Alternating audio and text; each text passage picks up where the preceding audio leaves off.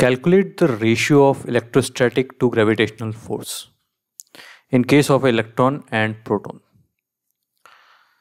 So that should be kq square by r square by gm square by r square. So in both the case of electron and proton, this term will be e square, but mass will vary for both.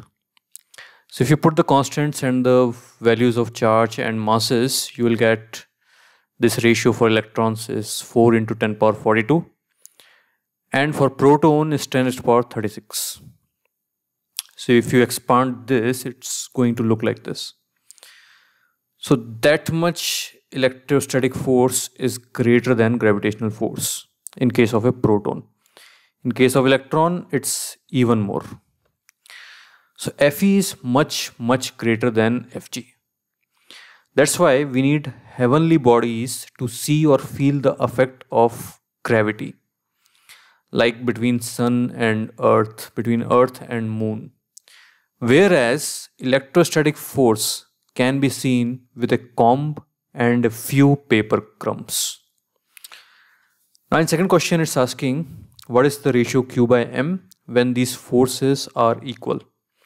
So when Fe is equal to Fg, kq square will become equal to gm square. So Q by M becomes root of G by K.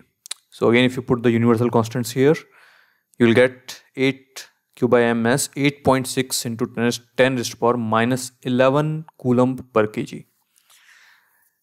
I don't want to draw it again, but you can figure out, you can just imagine 11 zeros at the denominator. So this ratio is so skewed that it's difficult to visualize the magnitude and effect of 1 coulomb charge, unlike 1 kg.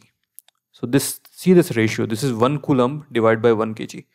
But we know how much 1 kg looks like, how it feels like.